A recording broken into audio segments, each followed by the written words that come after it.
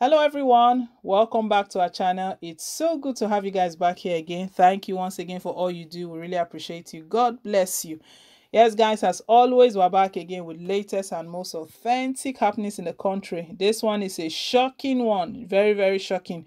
You know the Islamic cleric Sheikh Ahmed Gumi. His name has been on the news lately for several reasons, and from asking President Muhammad Buhari to give amnesty to unrepented Boko Haram terrorists, and to warning President Muhammad Buhari that Boko Haram they are planning on buying different sort of weapons to take over the country. He's been doing a lot, claiming that he's been meeting with them, he's been negotiating with them, and he knows their grievances and all of that.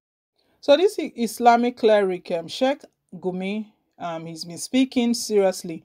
But the surprising thing is that for this guy to claim that he's been meeting with Boko Haram terrorists, it's so surprising that presidency, they are relaxed. Who they are looking for? This Gumi is someone of interest. He's someone of interest. But anyways, they are not looking that direction. Gumi has just made a shocking revelation right now. He has talked about those who taught Fulani herdsmen how to kidnap. It's quite shocking, and we'll find out because of late they've been making loads of propagandas trying to exonerate Fulani herdsmen, from claiming that not all Fulani herdsmen are kidnappers, from claiming that majority of the Fulani herdsmen that commit those criminal activities, that they are foreigners. They've been coming up with all sorts. They think Nigerians don't know how to interpret information. We do very well. We know how to interpret all of those informations that are put out there. Anyway, guys, we'll find out more details about what the Islamic cleric Sheikh Gumi has just revealed right now regarding Fulani herdsmen. But before we go on, guys, please don't forget to like, share, and to subscribe, and also hit on the notification bell. God bless you. Renowned Islamic cleric Sheikh Ahmed Gumi has revealed that herdsmen were not always criminals and kidnappers, but were forced into the act as a form of self-defense. The cleric added that herdsmen learned kidnapping from the Niger Delta militants, particularly the movement of the Emancipation of Niger Delta MEND.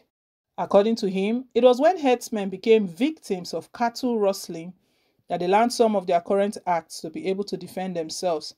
He added that if the government could give amnesty to the Niger Delta militants, then it should be able to give amnesty to herdsmen also. Gumi made the submission on Tuesday during an appearance at the AIT, noting that only about 10% of herdsmen are criminals, and if the government gives amnesty to the remaining 90%, the criminals among them will be exposed.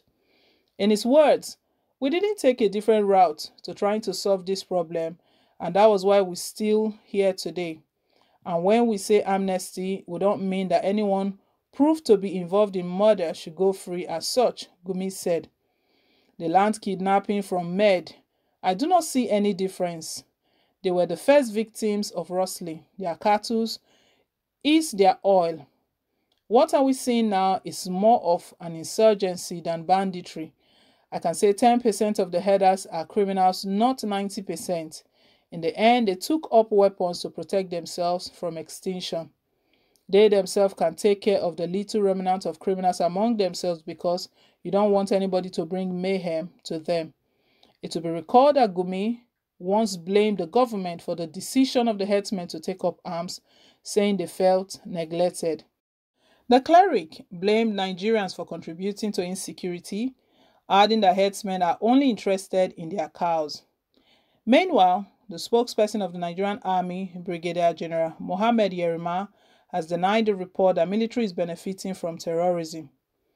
Islamic cleric Sheikh Ahmad Gumi on Thursday alleged that military authorities are not interested in ending terrorism in the country because they are making billions of naira from it. Gumi, who has been having meetings with bandits in an attempt to negotiate with them, stated this while speaking on Arise TV. This is one of the things that some prominent leaders and politicians as well cannot understand, that Gumi is walking about free, claiming that he's having series of meetings with terrorists, with bandits, and it was this same Gumi that stated that he has terrorists across all over the nation, that he can, once he calls them, that they will come in and overrun the country. This is the same person. And guys, his report does not even add up. It doesn't match right now.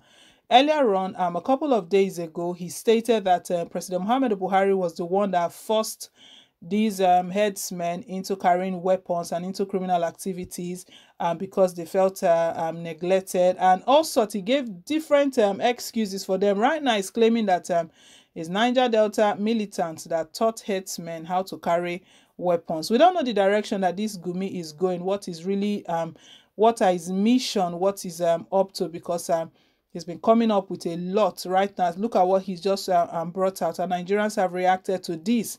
You know, these days Nigerians don't keep quiet anymore.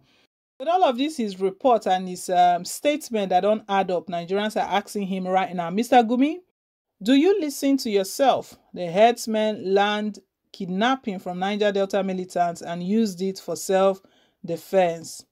When goats mingle too much with dogs, they start eating feces. Your recent interaction with terrorists and bandits has so much altered your mind that you are now thinking like them.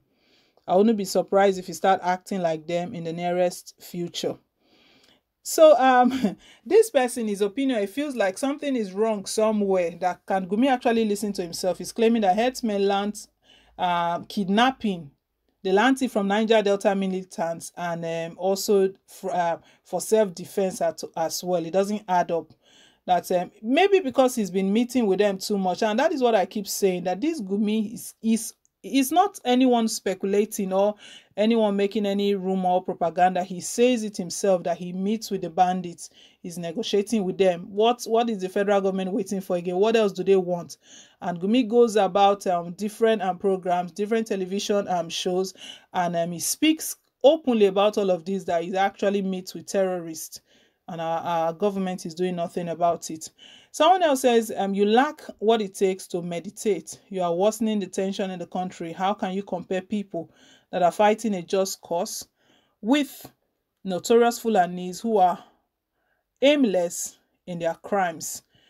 So this person feels that the comparison, what Gumi is stating here, it doesn't add up. It doesn't add up at all. Another person says that Gumi is not in any way better than any of these kidnappers. He's just an opportunist, and he's using the opportunity of being able to read and write to be the mouthpiece of criminals. He himself is a criminal disguising as a cleric.